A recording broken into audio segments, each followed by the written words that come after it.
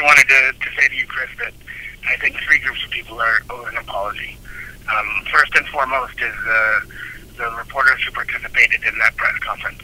The fact that I gave an instruction which resulted in them being cut off or them feeling like their right under the First Amendment was not respected is completely my fault. I should give better instruction, and I'm responsible for that. You know, the people of Guam deserve an apology because we can constantly point to examples in our history of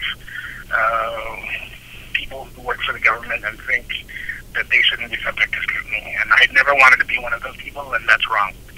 And third, I extended my personal apology to the Lieutenant Governor and to the Governor. And the Lieutenant Governor had the strength and moral fortitude to apologize to the people of Guam on the radio this morning the moment he was asked the question. The fact that I had to wait for reporters to ask me the question shows that I'm not as brave and forthright as he is. So those who serve the Governor and Lieutenant Governor have to serve them well, and that day was not one of my better days.